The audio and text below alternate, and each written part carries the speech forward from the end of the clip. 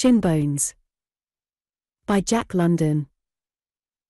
They have gone down to the pit with their weapons of war, and they have laid their swords under their heads. It was a sad thing to see the old lady revert. Prince Achilli shot an apprehensive glance sideward to where, under the shade of a kukui tree, an old wahine, Hawaiian woman, was just settling herself to begin on some work in hand. Yes, he nodded half sadly to me. In her last years Hiwalani went back to the old ways, and to the old beliefs in secret, of course. And, believe me, she was some collector herself. You should have seen her bones. She had them all about her bedroom, in big jars, and they constituted most all her relatives, except a half-dozen or so that Kana beat her out of by getting to them first. The way the pair of them used to quarrel about those bones was awe-inspiring. And it gave me the creeps, when I was a boy, to go into that big, forever twilight room of hers, and know that in this jar was all that remained of my maternal grandaunt, and that in that jar was my great-grandfather, and that in all the jars were the preserved bone remnants of the shadowy dust of the ancestors whose seed had come down and been incorporated in the living, breathing me. Hiwalani had gone quite native at the last, sleeping on mats on the hard floor. She'd fired out of the room the great, royal, canopied four-poster that had been presented to her grandmother by Lord Byron, who was the cousin of the Don Juan Byron and came here in the frigate Blonde in 1825. She went back to all native, at the last, and I can see her yet, biting a bite out of the raw fish ere she tossed them to her women to eat. And she made them finish her poi, or whatever else she did not finish of herself. But he broke off abruptly, and by the sensitive dilation of his nostrils and by the expression of his mobile features I saw that he had read in the air and identified the odor that offended him. "Deuce take it," he cried to me. "It stinks to heaven. And I shall be doomed to wear it until we're rescued." There was no mistaking the object of his abhorrence. The ancient crone was making a dearest loved lei, wreath, of the fruit of the holler, which is the screw pine or pandanus of the South Pacific. She was cutting the many sections or nut envelopes of the fruit into fluted bell shapes preparatory to stringing them on the twisted and tough inner bark of the hau tree. It certainly smelled to heaven, but, to me, a Malahini newcomer, the smell was wine-woody and fruit-juicy and not unpleasant. Prince Achilli's limousine had broken an axle a quarter of a mile away, and he and I had sought shelter from the sun in this veritable bowery of a mountain home. Humble and grass-thatched was the house, but it stood in a treasure garden of begonias that sprayed their delicate blooms a score of feet above our heads, that were like trees, with willowy trunks of trees as thick as a man's arm. Here we refreshed ourselves with drinking coconuts, while a cowboy rode a dozen miles to the nearest telephone and summoned a machine from town. The town itself we could see, the Lakanai metropolis of Olakona, a smudge of smoke on the shoreline, as we looked down across the miles of cane fields, the billow-wreathed reef lines, and the blue haze of ocean to where the island of Oahu shimmered like a dim opal on the horizon. Maui is the Valley Isle of Hawaii, and Kauai the Garden Isle, but Lakanai, lying abreast of Oahu, is recognized in the present, and was known of old and always, as the jewel isle of the group. Not the largest, nor merely the smallest, Lakanai is conceded by all to be the wildest, the most wildly beautiful, and, in its size, the richest of all the islands. Its sugar tonnage per acre is the highest, its mountain beef cattle the fattest, its rainfall the most generous without ever being disastrous.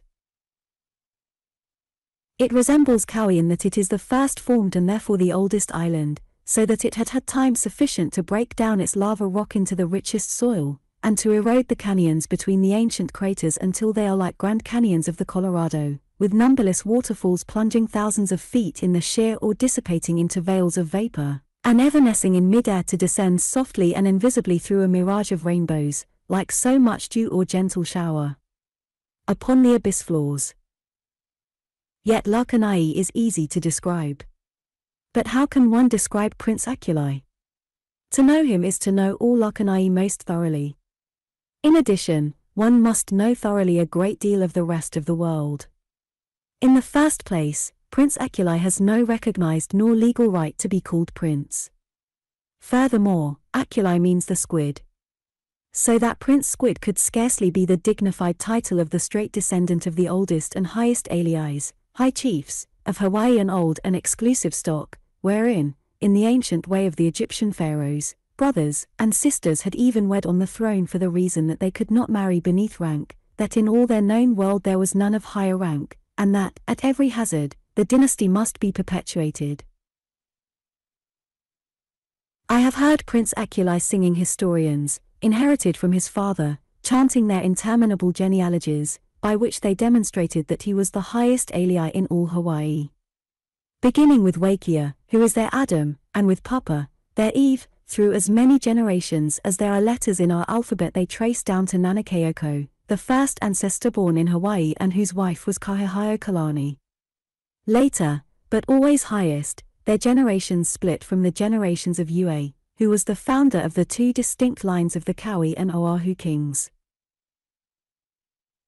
In the 11th century AD, by the Lakanai historians, at the time brothers and sisters mated because none existed to excel them, their rank received a boost of new blood of rank that was next to heaven's door. One Hoikamaha, steering by the stars and the ancient traditions, arrived in a great double canoe from Samoa.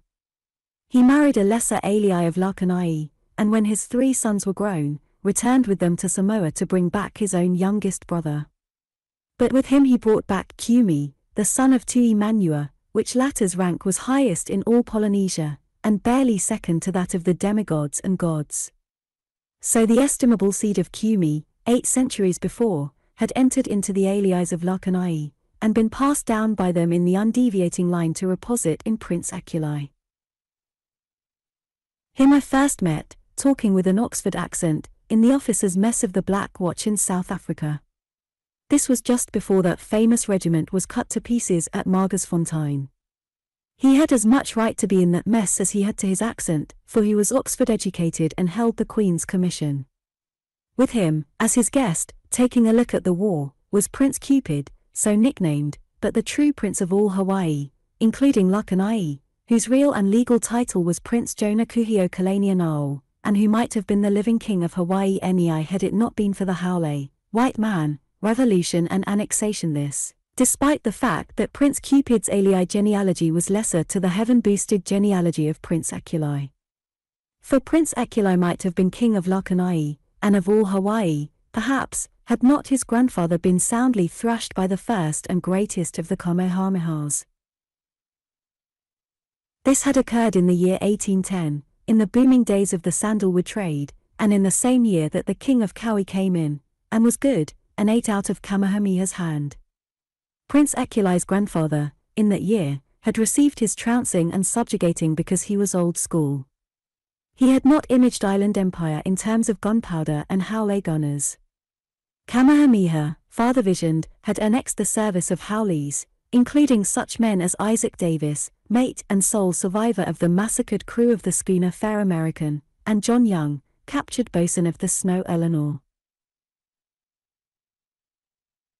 And Isaac Davis, and John Young, and others of their waywardly adventurous ilk, with 6-pounder brass carronades from the captured Iphigenia and Fair American, had destroyed the war canoes and shattered the morale of the king of Lakanai's land fighters, receiving duly in return from Kamehameha, according to agreement, Isaac Davis, 600 mature and fat hogs, John Young, 500 of the same described pork on the hoof that was split. And so, out of all incests and lusts of the primitive cultures and beast-man's gropings toward the stature of manhood, out of all red murders, and brute battlings, and matings with the younger brothers of the demigods, world-polished, Oxford-accented, 20th century to the tick of the second, comes Prince Aculi, Prince Squid, pure-veined Polynesian, a living bridge across the 1,000 centuries, comrade, friend, and fellow-traveler out of his wrecked $7,000 limousine. Marooned with me in a begonia paradise 1,400 feet above the sea, and his island metropolis of Olokona, to tell me of his mother, who reverted in her old age to ancientness of religious concept and ancestor worship, and collected and surrounded herself with the charnel bones of those who had been her forerunners back in the darkness of time. King Kalakaua started this collecting fad, over on Oahu, Prince Akulai continued. And his queen, Kapiolani, caught the fad from him. They collected everything: old Makaloa mats, old tappers, old calabashes, old double canoes, and idols which the priests had saved from the general destruction in 1819. I haven't seen a pearl shell fishhook in years, but I swear that Kalakor accumulated 10,000 of them, to say nothing of human jawbone fishhooks, and feather cloaks, and capes and helmets, and stone adzes, and pounders of phallic design. When he and Kapiolani made their royal progresses around the islands, their hosts had to hide away their personal relics. For to the king, in theory, belongs all property of his people, and with Kalakor, when it came to the old things, theory and practice were one. From him my father, Karnau, got the collecting bee in his bonnet, and Hiwalani was likewise infected. But father was modern to his fingertips. He believed neither in the gods of the kahunas, priests, nor of the missionaries. He didn't believe in anything except sugar stocks, horse breeding, and that his grandfather had been a fool in not collecting a few Isaac Davises and John Youngs and brass carronades before he went to war with Kamehameha. So he collected curios in the pure collector's spirit, but my mother took it seriously. That was why she went in for bones. I remember, too, she had an ugly old stone idol she used to Yamato and crawl around on the floor before. It's in the Deacon Museum now. I sent it there after her death, and her collection of bones to the Royal Mausoleum in Olakona. I don't know whether you remember her father was Ka'aku. Well, he was, and he was a giant. When they built the mausoleum, his bones, nicely cleaned and preserved, were dug out of their hiding place, and placed in the mausoleum. Hiwalani had an old retainer, a huna. She stole the key from Karnau one night, and made a huna go and steal her father's bones out of the mausoleum. I know. And he must have been a giant. She kept him in one of her big jars. One day, when I was a tidy size of a lad, and curious to know if Ka'aku was as big as tradition had him, I fished his intact lower jaw out of the jar, and the wrappings, and tried it on. I stuck my head right through it, and it rested around my neck and on my shoulders like a horse collar. And every tooth was in the jaw, whiter than porcelain, without a cavity, the enamel unstained and unchipped. I got the walloping of my life for that offense, although she had to call old Ahuna in to help give it to me. But the incident served me well. It won her confidence in me that I was not afraid of the bones of the dead ones, and it won for me my Oxford education. As you shall see, if that card doesn't arrive first. Old Ahuna was one of the real old ones with the hallmark on him and branded into him of faithful born slave service. He knew more about my mother's family, and my father's, than did both of them put together. And he knew, what no living other knew, the burial place of centuries, where were hid the bones of most of her ancestors and of Karnau's. Karnau couldn't worm it out of the old fellow, who looked upon Karnau as an apostate. Hiwalani struggled with the old codger for years. How she ever succeeded is beyond me. Of course, on the face of it, she was faithful to the old religion. This might have persuaded Ahuna to loosen up a little. Or she may have jolted fear into him, for she knew a lot of the line of chatter of the old Huni sorcerers, and she could make a noise like being on terms of utmost intimacy with Uli, who is the chiefest god of sorcery of all the sorcerers. She could skin the ordinary kahuna lapau, medicine man, when it came to praying to Lenopiaha and Koleamoku, read dreams and visions and signs and omens and indigestions to beat the band, make the practitioners under the medicine god, Maiola, look like 30 cents, pull off a pulhi incantation that would make them dizzy, and she claimed to a practice of kahuna honoho, which is modern spiritism, second to none. I have myself seen her drink the wind, throw a fit, and prophesy. The Ormakuas were brothers to her when she slipped offerings to them across the altars of the ruined Heios, temples, with a line of prayer that was as unintelligible to me as it was hair-raising. And as for old Ahuna, she could make him get down on the floor and yammer and bite himself when she pulled the real mystery dope on him. Nevertheless, my private opinion is that it was the ana stuff that got him. She snipped off a lock of his hair one day with a pair of manicure scissors. This lock of hair was what we call the mornu, meaning the bait. And she took jolly good care to let him know she had that bit of his hair. Then she tipped it off to him that she had buried it, and was deeply engaged each night in her offerings and incantations to Uli. That was the regular praying to death? I queried in the pause of Prince Akulai's lighting his cigarette. Sure thing, he nodded. And Ahuna fell for it. First he tried to locate the hiding place of the bait of his hair. Failing that, he hired a Pahiuhiu sorcerer to find it for him.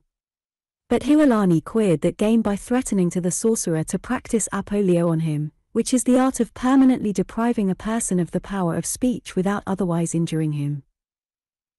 Then it was that Ahuna began to pine away and get more like a corpse every day.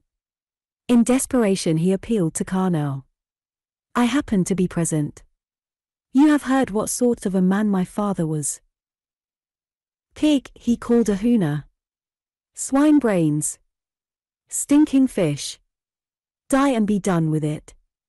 You are a fool. It is all nonsense. There is nothing in anything. The drunken Howard, can prove the missionaries wrong.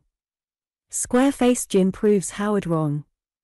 The doctors say he won't last 6 months. Even square-faced Jin lies. Life is a liar, too. And here are hard times upon us, and a slump in sugar. Glanders has got into my brood mares. I wish I could lie down and sleep for 100 years, and wake up to find sugar up 100 points. Father was something of a philosopher himself, with a bitter wit and a trick of spitting out staccato epigrams. He clapped his hands.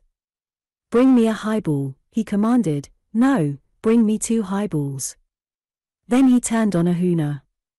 Go and let yourself die, old heathen, survival of darkness, blight of the pit that you are. But don't die on these premises. I desire merriment and laughter, and the sweet tickling of music, and the beauty of youthful motion, not the croaking of sick toads and googly-eyed corpses about me still afoot on their shaky legs. I'll be that way soon enough if I live long enough. And it will be my everlasting regret if I don't live long enough. Why in hell did I sink that last 20,000 into Curtis's plantation? Howard warned me the slump was coming, but I thought it was the square face making him lie. And Curtis has blown his brains out, and his head Luna has run away with his daughter, and the sugar chemist has got typhoid, and everything's going to smash. He clapped his hands for his servants, and commanded, bring me my singing boys. And the hula dancers, plenty of them. And send for old Howard. Somebody's got to pay, and I'll shorten his 6 months of life by a month. But above all, music. Let there be music. It is stronger than drink, and quicker than opium. He with his music druggery. It was his father, the old savage, who was entertained on board a French frigate, and for the first time heard an orchestra. When the little concert was over, the captain, to find which piece he liked best, asked which piece he'd like repeated. Well, when grandfather got done describing, what piece do you think it was? I gave up, while the prince lighted a fresh cigarette. Why, it was the first one, of course. Not the real first one, but the tuning up that preceded it. I nodded, with eyes and face mirthful of appreciation, and Prince Akulai, with another apprehensive glance at the old Wahine and her half-made Holalei, returned to his tale of the bones of his ancestors. It was somewhere around this stage of the game that old Ahuna gave in to Huilani. He didn't exactly give in. He compromised. That's where I come in. If he would bring her the bones of her mother, and of her grandfather, who was the father of Ka'aku, and who by tradition was rumored to have been even bigger than his giant son, she would return to Ahuna the bait of his hair she was praying him to death with. He, on the other hand, stipulated that he was not to reveal to her the secret burial place of all the alii of Lakanai all the way back. Nevertheless, he was too old to dare the adventure alone, must be helped by someone who of necessity would come to know the secret, and I was that one.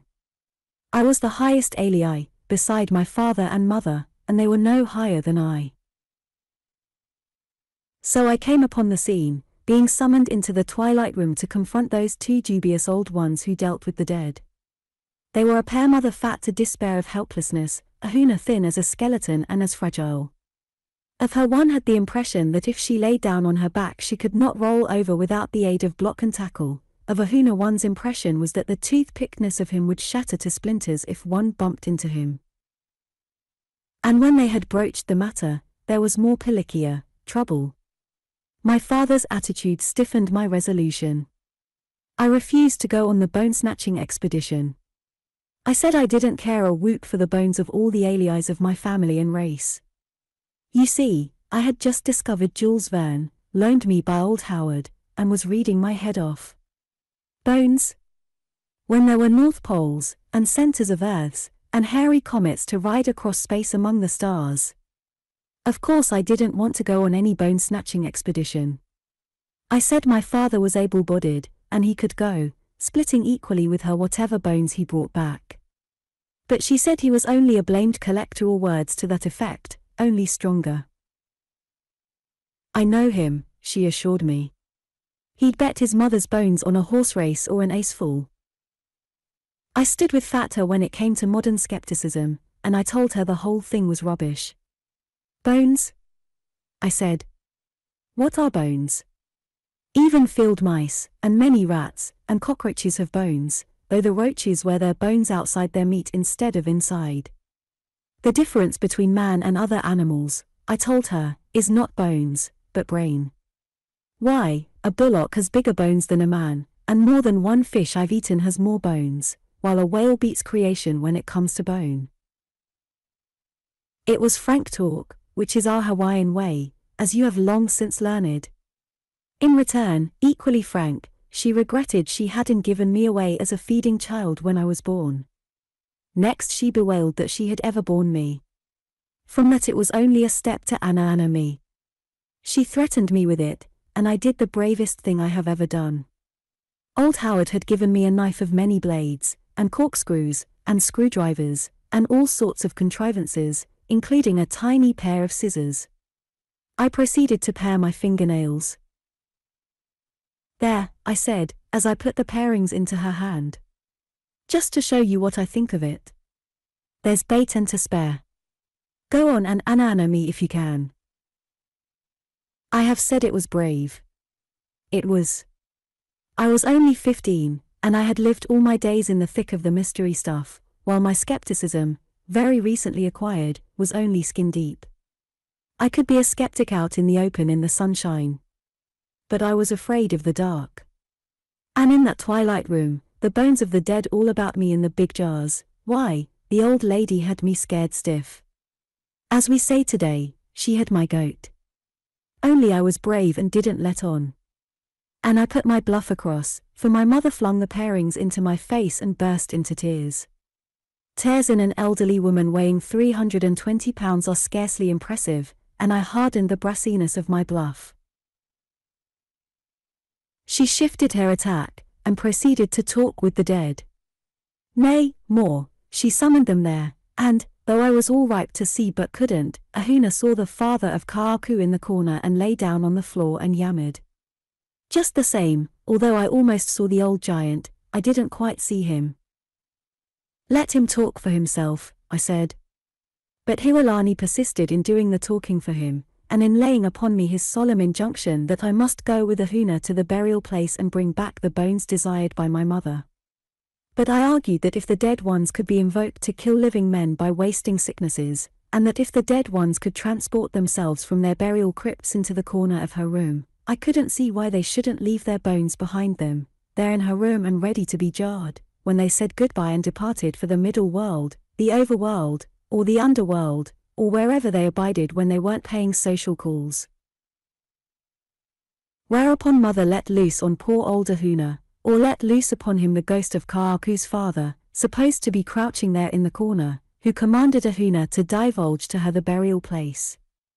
I tried to stiffen him up, telling him to let the old ghost divulge the secret himself, than whom nobody else knew it better, seeing that he had resided there upwards of a century. But Ahuna was old school. He possessed no iota of skepticism. The more Hiwalani frightened him, the more he rolled on the floor and the louder he yammered. But when he began to bite himself, I gave in. I felt sorry for him, but, over and beyond that, I began to admire him. He was sterling stuff, even if he was a survival of darkness. Here, with the fear of mystery cruelly upon him, believing Hiwalani's dope implicitly, he was caught between two fidelities. She was his living alii, his alii capo, sacred chiefess. He must be faithful to her, yet more faithful must he be to all the dead and gone aliis of her line who depended solely on him that their bones should not be disturbed. I gave in. But I, too, imposed stipulations. Steadfastly had my father, New School, refused to let me go to England for my education. That sugar was slumping was reason sufficient for him. Steadfastly had my mother, Old School, refused, her heathen mind too dark to place any value on education, while it was shrewd enough to discern that education led to unbelief in all that was old. I wanted to study science, the arts, philosophy, to study everything old Howard knew, which enabled him, on the edge of the grave, undauntedly to sneer at superstition, and to give me Jules Verne to read. He was an Oxford man before he went wild and wrong, and it was he who had set the Oxford bee buzzing in my noddle. In the end Ahuna and I, Old School and New School leagued together, one out. Mother promised that she'd make father send me to England, even if she had to pester him into a prolonged drinking that would make his digestion go back on him. Also, Howard was to accompany me, so that I could decently bury him in England. He was a queer one, old Howard, an individual if there ever was one. Let me tell you a little story about him. It was when Callacor was starting on his trip around the world. You remember, when Armstrong, and Judd, and the drunken valet of a German baron accompanied him. Callacor made the proposition to Howard. But here the long-apprehended calamity fell upon Prince Aculi. The old Wahine had finished her lei hola. Barefooted, with no adornment of femininity, clad in a shapeless shift of much-washed cotton, with age-withered face and labour-gnarled hands, she cringed before him and crooned a melee in his honour, and, still cringing, put the lei around his neck. It is true the hola smelled most freshly strong, yet was the act beautiful to me, and the old woman herself beautiful to me. My mind leapt into the prince's narrative so that to Ahuna I could not help likening her. Oh, truly, to be an alii in Hawaii, even in this second decade of the 20th century, is no light thing. The alii, utterly of the new, must be kindly and kingly to those old ones absolutely of the old. Nor did the prince without a kingdom, his loved island long since annexed by the United States and incorporated into a territory along with the rest of the Hawaiian Islands, nor did the prince betray his repugnance for the odor of the hola. He bowed his head graciously, and his royal condescending words of pure Hawaiian I knew would make the old woman's heart warm until she died with remembrance of the wonderful occasion. The wry grimace he stole to me would not have been made had he felt any uncertainty of its escaping her. And so, Prince Aculi resumed, after the Wahine had tottered away in an ecstasy, Ahuna and I departed on our grave-robbing adventure. You know the iron-bound coast. I nodded, knowing full well the spectacle of those lava leagues of weather coast, truly iron-bound so far as landing places or anchorages were concerned, great forbidding cliff walls thousands of feet in height, their summits wreathed in cloud and rain squall, their knees hammered by the trade wind billows into spouting, spuming white, the air, from sea to rain cloud, spanned by a myriad leaping waterfalls, provocative, in day or night, of countless sun and lunar rainbows. Valleys, so called, but fissures rather, slit the cyclopean walls here and there, and led away into a lofty and madly vertical back country, most of it inaccessible to the foot of man and trod only by the wild goat. Precious little you know of it, Prince Aculi retorted, in reply to my nod. You've seen it only from the decks of steamers. There are valleys there, inhabited valleys, out of which there is no exit by land, and perilously accessible by canoe only on the selected days of 2 months in the year. When I was 28 I was over there in one of them on a hunting trip.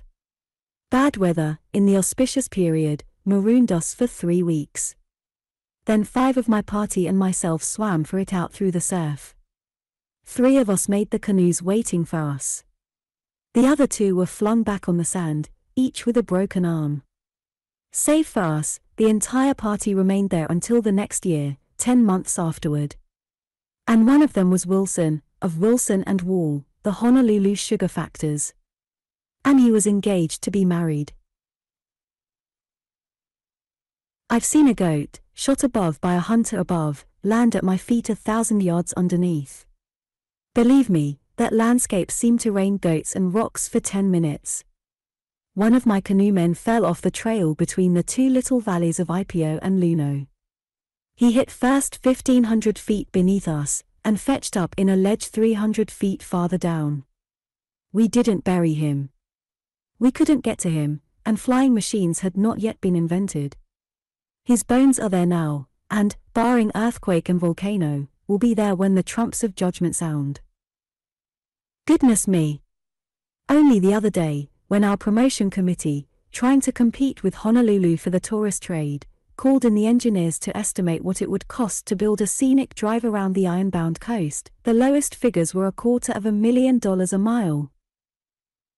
Anahina and I, an old man and a young boy, started for that stern coast in a canoe paddled by old men. The youngest of them, the steersman, was over 60, while the rest of them averaged 70 at the very least. There were 8 of them, and we started in the nighttime, so that none should see us go.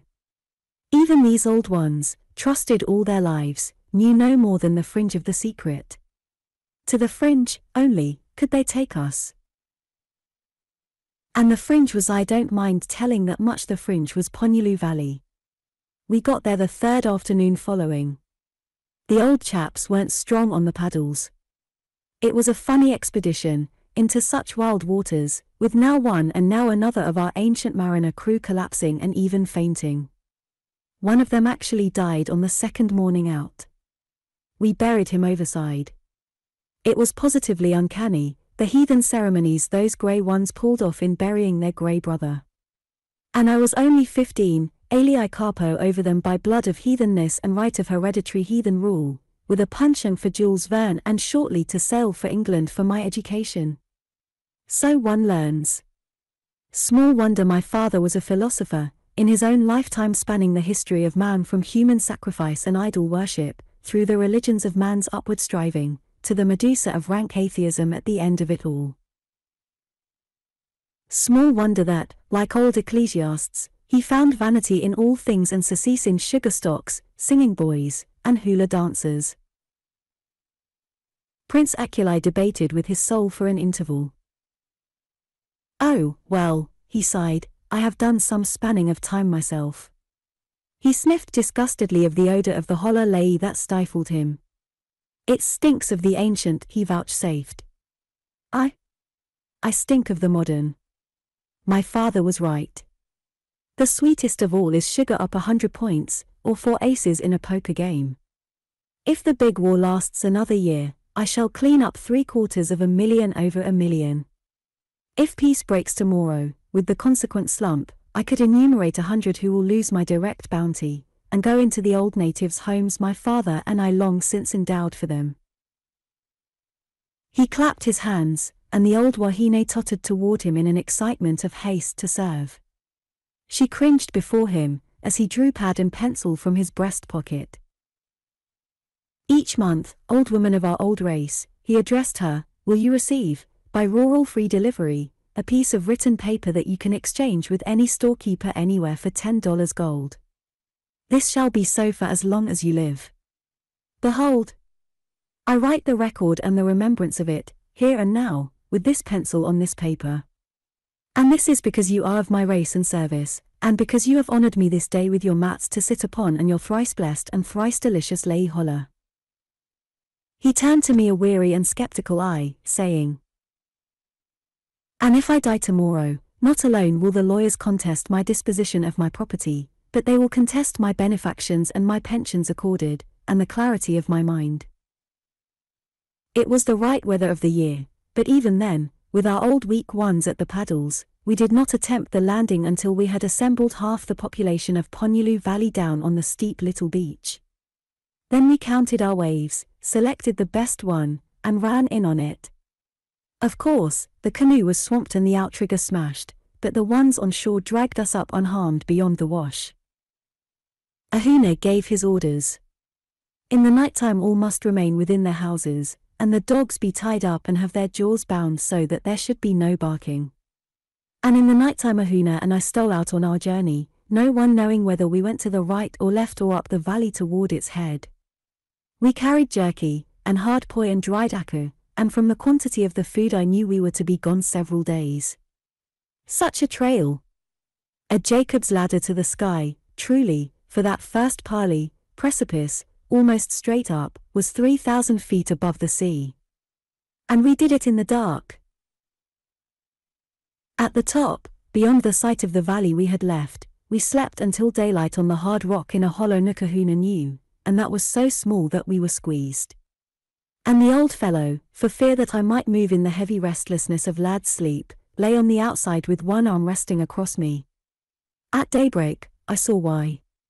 Between us and the lip of the cliff scarcely a yard intervened. I crawled to the lip and looked, watching the abyss take on immensity in the growing light and trembling from the fear of height that was upon me. At last I made out the sea, over 1/2 a mile straight beneath. And we had done this thing in the dark. Down in the next valley, which was a very tiny one, we found evidence of the ancient population, but there were no people. The only way was the crazy footpaths up and down the dizzy valley walls from valley to valley. But lean and aged as Ahuna was, he seemed untirable. In the second valley dwelt an old leper in hiding. He did not know me, and when Ahuna told him who I was, he grovelled at my feet, almost clasping them, and mumbled a melee of all my line out of a lipless mouth. The next valley proved to be the valley. It was long and so narrow that its floor had caught not sufficient space of soil to grow taro for a single person. Also, it had no beach, the stream that threaded it leaping a pali of several hundred feet down to the sea. It was a god-forsaken place of naked, eroded lava, to which only rarely could the scant vegetation find roothold.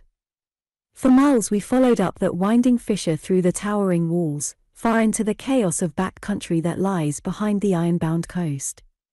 How far that valley penetrated I do not know, but, from the quantity of water in the stream, I judged it far. We did not go to the valley's head. I could see Ahuna casting glances to all the peaks, and I knew he was taking bearings, known to him alone, from natural objects. When he halted at the last, it was with abrupt certainty. His bearings had crossed. He threw down the portion of food and outfit he had carried. It was the place.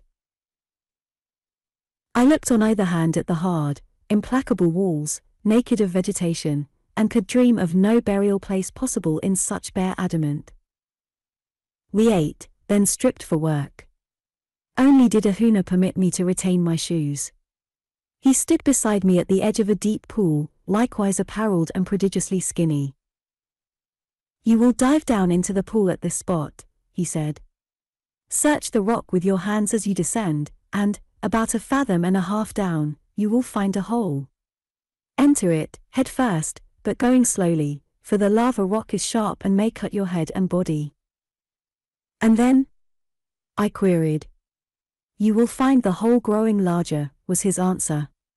"When you have gone all of 8 fathoms along the passage, come up slowly, and you will find your head in the air, above water, in the dark. Wait there then for me. The water is very cold." It didn't sound good to me. I was thinking, not of the cold water and the dark, but of the bones. "You go first," I said. But he claimed he could not. "You are my alii, my prince," he said. "It is impossible that I should go before you into the sacred burial place of your kingly ancestors." But the prospect did not please. "Just cut out this prince stuff," I told him. "It isn't what it's cracked up to be. You go first, and I'll never tell on you. Not alone the living must we please," he admonished, "but, more so, the dead must we please. Nor can we lie to the dead." We argued it out, and for half an hour it was stalemate. I wouldn't, and he simply couldn't. He tried to buck me up by appealing to my pride. He chanted the heroic deeds of my ancestors, and, I remember especially, he sang to me of Mokomoku, my great-grandfather and the gigantic father of the gigantic Kaaku, telling how thrice in battle Mokomoku leaped among his foes, seizing by the neck a warrior in either hand and knocking their heads together until they were dead. But this was not what decided me. I really felt sorry for old Ahuna. He was so beside himself for fear the expedition would come to naught. And I was coming to a great admiration for the old fellow, not least among the reasons being the fact of his lying down to sleep between me and the cliff lip.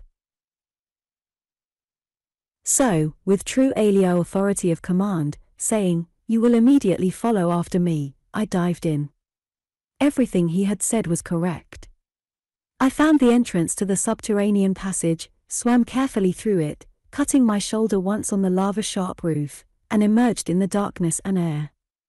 But before I could count 30, he broke water beside me, rested his hand on my arm to make sure of me, and directed me to swim ahead of him for the matter of 100 feet or so. Then we touched bottom and climbed out on the rocks. And still no light, and I remember I was glad that our altitude was too high for centipedes. He had brought with him a coconut calabash, tightly stoppered, of whale oil that must have been landed on Lahaina Beach 30 years before.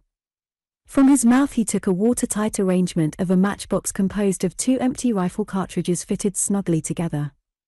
He lighted the wicking that floated on the oil, and I looked about, and knew disappointment. No burial chamber was it, but merely a lava tube such as occurs on all the islands. He put the calabash of light into my hands and started me ahead of him on the way, which he assured me was long, but not too long. It was long, at least a mile in my sober judgment, though at the time it seemed 5 miles, and it ascended sharply. When Ahuna, at the last, stopped me, I knew we were close to our goal. He knelt on his lean old knees on the sharp lava rock, and clasped my knees with his skinny arms. My hand that was free of the calabash lamp he placed on his head. He chanted to me, with his old cracked, quavering voice, the line of my descent and my essential high alienness. And then he said, "Tell neither Karnau nor Huilani aught of what you are about to behold. There is no sacredness in Karnau. His mind is filled with sugar and the breeding of horses. I do know that he sold a feather cloak his grandfather had worn to that English collector for $8,000, and the money he lost the next day betting on the polo game between Maui and Oahu. Huilani, your mother, is filled with sacredness. She is too much filled with sacredness. She grows old, and weak-headed, and she traffics overmuch with sorceries." "No," I made answer. "I shall tell no one. If I did, then would I have to return to this place again? And I do not want ever to return to this place. I'll try anything once. This I shall never try twice." "It is well," he said, and arose, falling behind so that I should enter first. "Also," he said, "your mother is old.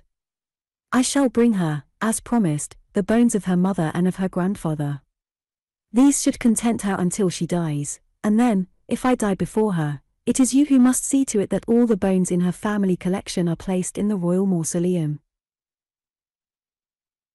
I have given all the island's museums the once-over. Prince Akulai lapsed back into slang, and I must say that the totality of the collections cannot touch what I saw in our Lakanai burial cave. Remember, and with reason and history, we trace back the highest and oldest genealogy in the islands. Everything that I had ever dreamed or heard of, and much more that I had not, was there. The place was wonderful. Ahuna, sepulchrally muttering prayers and melees, moved about, lighting various whale oil lamp calabashes. They were all there, the Hawaiian race from the beginning of Hawaiian time. Bundles of bones and bundles of bones, all wrapped decently in tapa, until for all the world it was like the parcels post department at a post office. And everything. Kahilis, which you may know developed out of the fly flapper into symbols of royalty until they became larger than hearse plumes with handles a fathom and a half and over 2 fathoms in length. And such handles. Of the wood of the kauila, inlaid with shell and ivory and bone with a cleverness that had died out among our artificers a century before. It was a centuries-old family attic. For the first time I saw things I had only heard of, such as the pahoas, fashioned of whale teeth and suspended by braided human hair, and worn on the breast only by the highest of rank. There were tapes and mats of the rarest and oldest, capes and leis and helmets and cloaks, priceless all, except the two ancient ones, of the feathers of the mamo, and of the iwi and the akakane and the oo. I saw one of the mamo cloaks that was superior to that finest one in the Bishop Museum in Honolulu, and that they value at between $500,000 and $1 million. Goodness me, I thought at the time, it was lucky Karnow didn't know about it. Such a mess of things. Carved gourds and calabashes, shell scrapers, nets of alona fiber, a junk of iei baskets, and fish hooks of every bone and spoon of shell. Musical instruments of the forgotten days ukukes and nose flutes, and kiokios which are likewise played with one unstopped nostril. Taboo poi bowls and finger bowls, left-handed adzes of the canoe gods, lava cup lamps, stone mortars and pestles and poi pounders. And adzes again, a myriad of them, beautiful ones, from an ounce in weight for the finer carving of idols to 15 pounds for the felling of trees, and all with the sweetest handles I have ever beheld. There were the keikis, you know, our ancient drums, hollowed sections of the coconut tree, covered one end with shark skin. The first keikik of all Hawaii Ahuna pointed out to me and told me the tale. It was manifestly most ancient.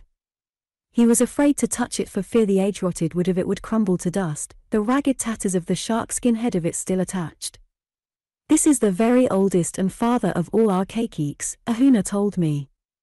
Kila, the son of Moikaha, brought it back from far Raiatea in the South Pacific.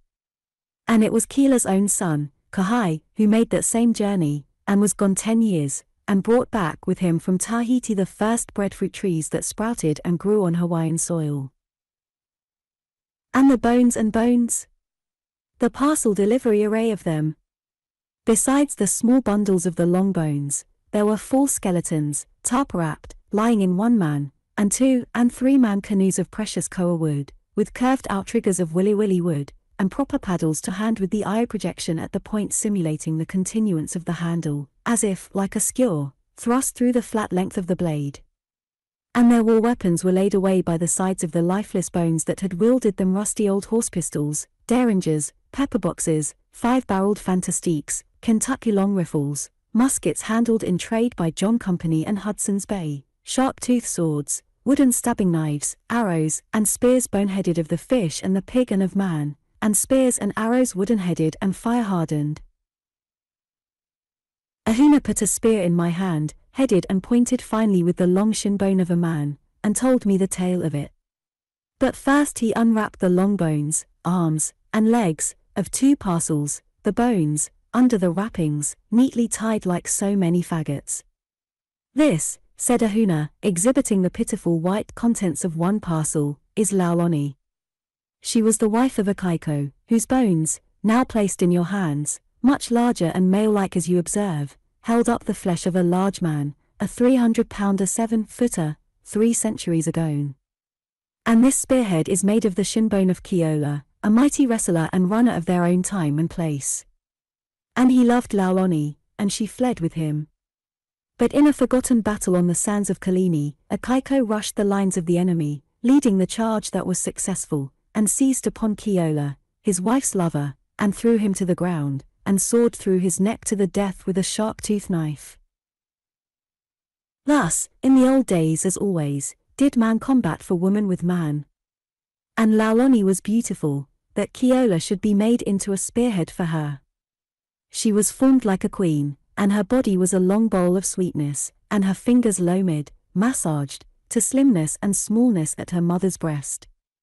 For 10 generations have we remembered her beauty. Your father's singing boys today sing of her beauty in the hula that is named of her. This is Lauloni, whom you hold in your hands. And, Ahuna done, I could but gaze, with imagination at the one time sobered and fired. Old drunken Howard had lent me his Tennyson, and I had mooned long and often over the idyls of the king. Here were the three, I thought, Arthur, and Launcelot, and Guinevere.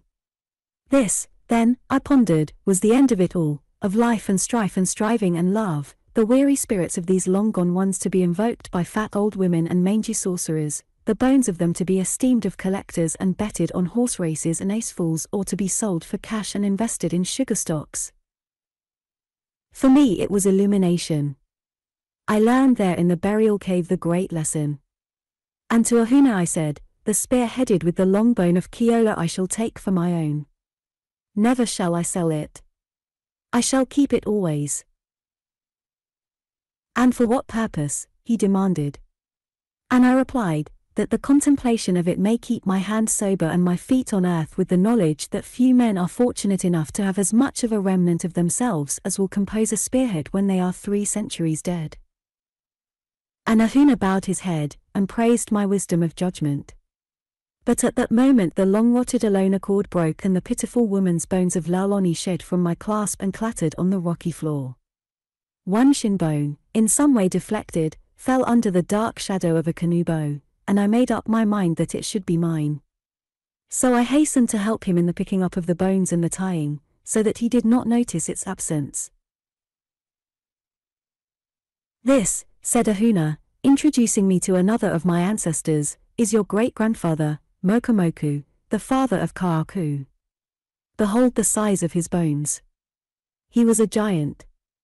I shall carry him, because of the long spear of Keola that will be difficult for you to carry away. And this is Lele Mahoa, your grandmother, the mother of your mother, that you shall carry. And day grows short, and we must still swim up through the waters to the sun ere darkness hides the sun from the world. But Ahuna, putting out the various calabashes of light by drowning the wicks in the whale oil, did not observe me include the shin bone of Laulani with the bones of my grandmother. The honk of the automobile, sent up from Olakona to rescue us, broke off the prince's narrative. We said goodbye to the ancient and fresh-pensioned Wahine, and departed. A half-mile on our way, Prince Akulai resumed. So Ahuna and I returned to Hiwalani, and to her happiness, lasting to her death the year following, 2 more of her ancestors abided about her in the jars of her twilight room. Also, she kept her compact and worried my father into sending me to England. I took old Howard along, and he packed up and confuted the doctors, so that it was 3 years before I buried him restored to the bosom of my family. Sometimes I think he was the most brilliant man I have ever known. Not until my return from England did Ahuna die, the last custodian of our Alii secrets. And at his deathbed he pledged me again never to reveal the location in that nameless valley, and never to go back myself. Much else I have forgotten to mention did I see there in the cave that one time. There were the bones of Kumi, the near demigod, son of Tui Manua of Samoa, who, in the long before, married into my line and heaven boosted my genealogy. And the bones of my great-grandmother who had slept in the 4-poster presented her by Lord Byron. And Ahuna hinted tradition that there was reason for that presentation, as well as for the historically known lingering of the blonde in Olakona for so long. And I held her poor bones in my hands, bones once fleshed with sensate beauty, informed with sparkle and spirit, instinct with love and love warmness of arms around and eyes and lips together, that had begat me in the end of the generations unborn. It was a good experience. I am modern, 'tis true. I believe in no mystery stuff of old time nor of the kahunas. And yet, I saw in that cave things which I dare not name to you, and which I, since old Ahuna died, alone of the living know. I have no children. With me my long line ceases. This is the 20th century, and we stink of gasoline. Nevertheless these other and nameless things shall die with me. I shall never revisit the burial place. Nor in all time to come will any man gaze upon it through living eyes unless the quakes of earth rend the mountains asunder and spew forth the secrets contained in the hearts of the mountains. Prince Akulai ceased from speech.